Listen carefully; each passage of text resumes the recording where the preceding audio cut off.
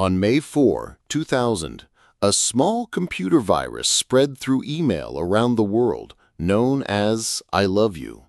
Within just a few hours, the virus had infected more than 10 million Windows computers worldwide, causing panic everywhere.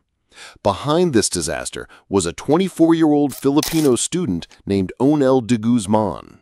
He had once proposed a university project for a program that could steal passwords, but his professors rejected it, writing on his papers, "We don't graduate thieves," and "This is illegal."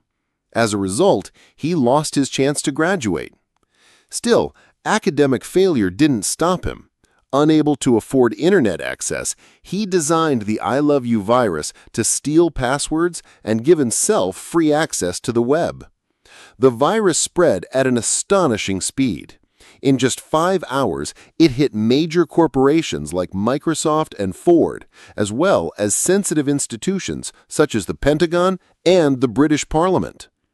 Global damages were estimated at between $5.5 and $15 billion, making the phrase "I love you" perhaps the most expensive 3 words ever typed on a keyboard in history.